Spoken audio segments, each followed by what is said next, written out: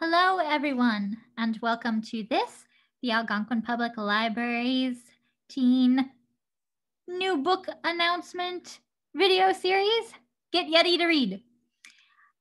For this video, I will be highlighting all of the new teen books that we got in January. So let's get right on into it. First up, we have Historical. Last Night at the Telegraph Club. That book. It was about two women and they fell in love with each other. And then Lily asked the question that had taken root in her and even now was unfurling its leaves and demanding to be shown the sun. Have you ever heard of such a thing? 17-year-old Lily can't remember exactly when that question took root, but the answer was in full bloom the moment she and Kathleen walked under the flashing neon sign of a lesbian bar called the Telegraph Club. America in 1954 is not a safe place for two girls to fall in love, especially not in Chinatown. Red Scare paranoia threatens everyone, including Chinese Americans like Lily. With deportation looming over her father despite his hard-won citizenship, Lily and Kath will risk everything to let their love see the light of day. The Awakening of Malcolm X. A very powerful fictionalized account of Malcolm X's adolescent years in jail that happens to be written by his daughter. The Great Gatsby graphic novel adaptation. This takes F. Scott Fitzgerald's great American novel and displays it in a vivid new format. Painted in lush watercolors, the inventive interpretation emphasizes both the extravagance and mystery of the characters, as well as the fluidity of Nick's unreliable narration. Excerpts from the original text wind their way through the illustrations, and imagery and metaphors are taken to the literal and often whimsical extremes, such as when a beautiful partygoer blooms into an orchid and Daisy pushes Gatsby across the sky on a cloud. With its timeless critique of class, power, and obsession, this adaptation captures the energy of an era and an enduring resonance of one of the world's most beloved books. The Angel of Greenwood. 17-year-old Isaiah is on the surface a town troublemaker, but he is hiding that he is an avid reader and secret poet, never leaving home without his journal. A passionate follower of W.E.B. Du Bois, he believes that Black people should rise up to claim their place as equals. 16-year-old Angel is a loner, mostly disregarded by her peers as a goody-goody. Her father is dying and her family's financial situation is in turmoil. Also, as a follower of Booker T. Washington, she believes through education and tolerance that Black people should rise slowly and without forced conflict. Though they've attended the same schools, Isaiah never has noticed Angel as anything but a dorky Bible-toting church girl. Then their English teacher offers them a job on her mobile library, a three-wheel, two-seater bike. Angel can't turn down the money, and Isaiah is soon eager to be in such close quarters with Angel every afternoon. But life changes on May 31st, 1921, when a vicious white mob storms the community of Greenwood, leaving the town destroyed and thousands of residents displaced. Only then, Isaiah, Angel, and their peers realize who their real enemies are. This novel was inspired by the true events of the Greenwood Massacre. Horror. Don't Tell a Soul. All Bram wanted was to disappear from her old life, her family's past, and from the scandal that continues to haunt her. The only place left to go is Louth, the tiny town on the Hudson River where her Uncle James has been renovating an old mansion. But James is haunted by his own ghosts. Months earlier, his beloved wife died in a fire that people say was set by her own daughter. The tragedy has left James a shell of the man Bram once knew and destroyed half the house he so lovingly restored. The manor is creepy and so are the locals. The people of Louth don't want outsiders like Bram in their town. And with each passing day, she's discovering that the rumors they spread are just as disturbing as the secrets they might hide. Most frightening of all are the legends that tell about the dead girls whose lives were cut short in the very house Bram now calls home. Hold Back the Tide. Here are the rules of living with a murderer. 1. Do not draw attention to yourself. Of course, when you live with a murderer, this is pretty impossible. Even the subtlest of specters is bound to be noticed, which leads to the next rule. 2. If you can't be invisible, be useful. Everyone in the quiet lakeside community knows that Alva's father killed her mother all those years ago. There wasn't enough proof to arrest him, though, and with no other family, Alva's been forced to live with her mother's murderer, doing her best to survive until she can earn enough money to run away. One of her chores is to monitor water levels in the loch, a task her father takes very seriously. Their family has been the guardian of the lock for generations. It's a cold, lonely task, and a few times Alva can swear that she feels someone watching her. But the more Alva investigates, the more she realizes that the truth can be more monstrous than lies, and that you can never escape your past. Mystery and thriller. Playing with fire. Natalia is not the kind of girl who takes risks. 6 years ago, she barely survived the house fire that killed her baby brother. Now she is cautious and always plays it safe. For months, her coworker Wyatt has begged her to come hiking with him, and Natalia finally agrees. But when a wildfire breaks out, blocking the trail back, a perfectly sunny day quickly morphs into a nightmare. With no cell service, few supplies, and no clear way out of the burning forest, a group of strangers will have to become allies if they are going to survive. Girls I've been. Nora has been a lot of girls. As the daughter of a con artist who targets criminal men, she grew up as her mother's protege. But when her mom fell for a mark instead of conning him, Nora pulled the ultimate con, escape. For 5 years, Nora's been playing at normal, but she needs to dust off the skills she ditched because she has 3 problems. 1, her ex walked in on her with her girlfriend. Even though they're all friends, Wes didn't know about her and Iris. 2, the morning after Wes finds them kissing, they all have to meet to deposit the fundraiser money they raised at the bank. It's a nightmare that goes from awkward to deadly because, number 3, right after they enter the bank, 2 guys start robbing it. Every single lie. Nobody in 16-year-old Beckett's life seems to be telling the whole story. Her boyfriend Jake keeps hiding texts, which could mean he's cheating on her. Her father lied about losing his job and so much more before his shocking death. And everyone in school seems to be whispering about her and her family behind her back. But none of that compares to the day that Beckett finds the body of a newborn baby in a gym bag, Jake's gym bag, on the floor of her high school locker room. As word leaks out, rumors that Beckett's the mother take off like wildfire in a town all too ready to believe in the worst of her. Realistic fiction. Chlorine Sky. A novel in verse about a young girl coming of age and stepping out of the shadow of her former best friend. Perfect for fans of Elizabeth Acevedo and Nikki Grimes' work. A Universe of Wishes, a We Need Diverse Books anthology. In the forced collaboration with We Need Diverse Books, 15 award-winning and celebrated diverse authors deliver stories about a princess without the need of a prince, a monster long misunderstood, memories that vanish with a spell, and voices that refuse to stay silent in the face of injustice. Girl on the Line. Life's tough when you don't expect to be living it, but now that Journey has a future, she apparently also has to figure out what that future is supposed to look like. Some days the pain feels fresh as that day, the day she attempted suicide. Her parents don't know how to speak to her, her best friend cracks all the wrong jokes, and her bipolar II disorder feels like it swallows her completely. But other days feel like revelations, like meeting the dazzling Etta, a city college student who is a world unto herself, or walking into the office of the volunteer hotline and discovering a community as simultaneously strong and broken as she is, or uncovering the light within herself that she didn't know existed. When You Look Like Us. From debut author Harris comes a timely, gripping novel about a boy who must take up the search for his sister when she goes missing from a neighborhood where black girls' disappearances are all too often overlooked. For fans of Jason Reynolds and Tiffany Jackson's work.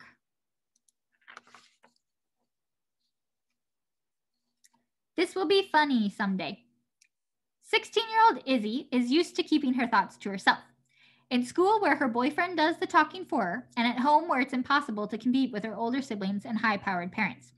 When she mistakenly walks into a stand-up comedy club and performs, the experience is surprisingly cathartic. After the show, she meets Mo, an inspiring comic who's everything Lizzie is not. Bold, confident, comfortable in her own skin.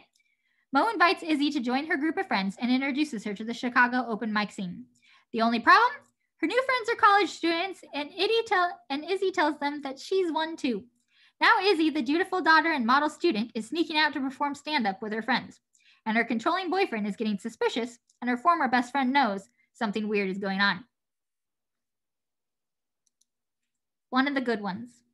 When teen social activist and history buff Kizzy is killed under mysterious circumstances after attending a social justice rally, her devastated sister Happy and their family are left reeling in the aftermath.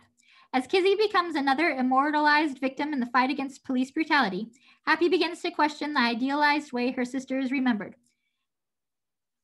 as perfect, angelic, and one of the good ones. Bedazzled. Rafi has a passion for bedazzling. Not just bedazzling, but sewing, stitching, draping, pattern making, all for creation. He's always chosen his art over everything and everyone else, and is determined to make his mark at this year's biggest cosplay competition. If he can wow there, it could lead to sponsorship, then art school, and finally earning real respect for his work. There's only one small problem. Rafi's ex-boyfriend, Luca, is his main competition. Influence. After a video she made goes viral, everyone knows Delilah. And now she's in LA. Delilah's standing on the edge of something incredible. Everything is going to change. She just has no idea how much. Jasmine grew up in the spotlight. A child star turned media darling. The posts of her classic Lulu C rainbow skirt practically break the internet. But if the world knew who Jasmine really was, her perfect life, it'd be canceled. Fiona is so funny, the kind of girl for whom a crowd parts. No wonder she's always smiling, but on the inside, that girl is a hot mess. And when someone comes out of the shadows with a secret from the past, it's one that just won't embarrass Fiona. It'll ruin her. And who wouldn't want to be Scarlett? Just look at her Instagram. Scarlett isn't just styled to perfection, she is perfection. Scarlett has gorgeous, famous boyfriend named Jack, and there's a whole fan base about their ship. To everyone watching online, their lives seem perfect. But are they really? Concrete Rose, which happens to be the prequel to Angie Thomas's The Hate U Give. Thomas revisits Garden Heights 17 years before the events of The Hate U Give in an exploration of Black boyhood and manhood. If there's one thing 17-year-old Maverick knows, it's that a real man takes care of his family. As the son of a former gang legend, Mav does the only thing he knows how, dealing for the King Lords. With this money, he can help his mom, who works 2 jobs while his dad's in prison. Life's not perfect, but with a fly girlfriend and a cousin who has his back, Mav's got everything under control. Until that is, Mav finds out he's going to be a father. Romance. Happily ever afters. 16-year-old Tessa has never felt like the protagonist in her own life. She's rarely seen herself reflected in the pages of romance novels she loves. The only place she's a true leading lady is in her own writing, in the swoony love stories she shares only with Caroline, her best friend and #1 devoted reader. When Tessa is accepted into the creative writing program at a prestigious art school, she's excited to finally let her stories shine. But when she goes to her first workshop, the words are just gone. Fortunately, Caroline has a solution. Tessa just needs to find some inspiration in a real-life love story of her own. Roman and Jewel.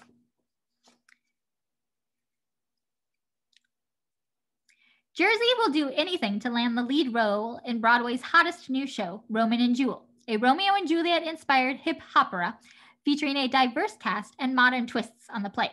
But her hopes are crushed when she learns that megastar Chinny won the lead and Jersey has to be her understudy. Falling for the male lead Zeppelin is a terrible idea, especially once Jersey learns that Ginny wants him for herself. Star-crossed love always ends badly, but when a video of Jersey and Zepp practicing goes viral and the entire world weighs in on who should play Jewel, Jersey learns that while the price of fame is high, friendship, family, and love are priceless. Glimpsed.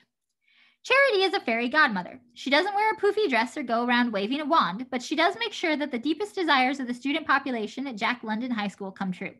And she knows what they want even better than they do because she can glimpse their perfect futures.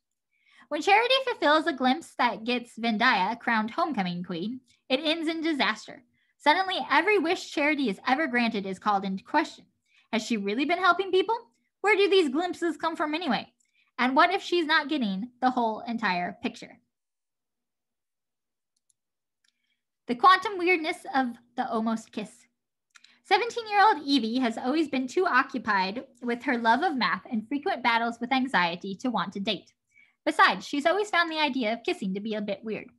But by senior year, thanks to therapy and friends, she's braver than before. maybe even brave enough to enter the national math and physics competition or flirt back with a new boy. Meanwhile, Evie's best friend Caleb has always been a little bit in love with her, so he's horrified when he's forced to witness Evie's meet cute with the new guy. Desperate, Caleb uses a online forum to capture Evie's interest, and it goes a little too well. Now Evie wonders how she went from avoiding romance to having to choose between 2, or is it 3, boys. The Meet Cute Project. Mia's friends love rom-coms. Mia hates them. They're silly, contrived, and not at all realistic. Besides, there are more important things to worry about, like how to handle living with her bridezilla sister Sam, who's never appreciated Mia, and surviving junior year juggling every school club offered and acing all of her classes. So when Mia is tasked with finding a date to her sister's wedding, her options are practically non-existent. Mia's friends, however, have an idea. It's a little crazy, a little out there, and a lot inspired by the movies that they love that Mia begrudgingly watches too. Mia just needs to have her own meet cute. Science fiction. A complicated love story set in space. When Noah closes his eyes on Earth and wakes up on a spaceship called Curiosity just as it's about to explode, he's pretty sure things can't get much weirder. Boy, is he wrong. Trapped aboard the Curiosity are also DJ and Jenny, neither of whom remember how they even got aboard the ship. Together, the three face all the dangers of space, along with murder, aliens, a school dance, and one really, really bad day.